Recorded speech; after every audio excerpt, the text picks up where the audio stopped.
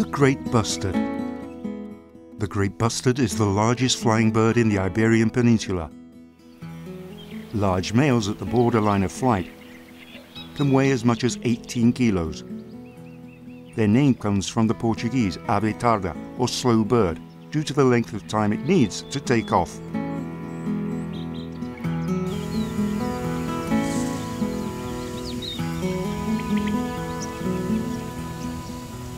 The region of Guadiana Internacional is very important in terms of density for this type of bustard. The plains of Valverde, de Leganés and Albuera include the highest concentrations of this species on the Iberian Peninsula.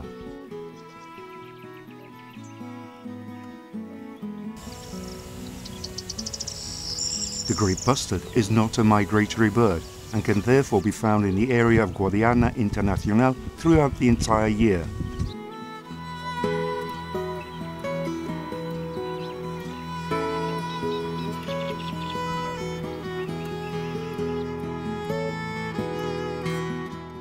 Its courtship ritual, known as performing wheels, is very unique.